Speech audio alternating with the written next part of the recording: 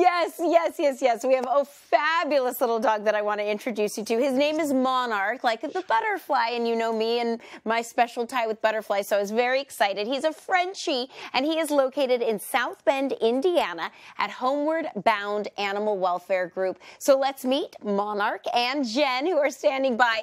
Oh my goodness, that little smushy face. I love him. Tell us all about him. I'll smush his face for you. Thank you. So he's never been in a home before. He's actually surrendered to us by a breeder, and he's waving hi. He's waving to all of us. But he's doing really well. He's a good-natured guy. He's actually was taking a little nap on my lap here. His birthday is 11/10/18, so he's still a puppy. He is a really stocky little guy. He weighs about 25 pounds right now. He is sort of a special color. So he's a dog you'd want to make sure you were feeding very good food. You don't want him to end up with some allergies. But a nice little guy.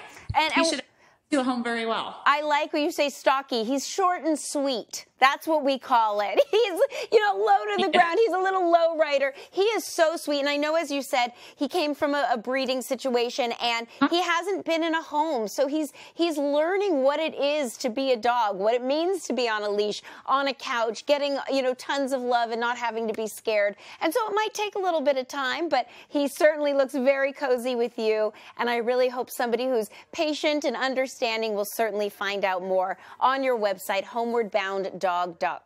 So thank you again. His name, one more time, is Monarch. And you can always find purebreds and mixed breeds that are just as wonderful at your local rescue or shelter or humane society. There are so many animals right now that need you. So please consider an adoption ever after today.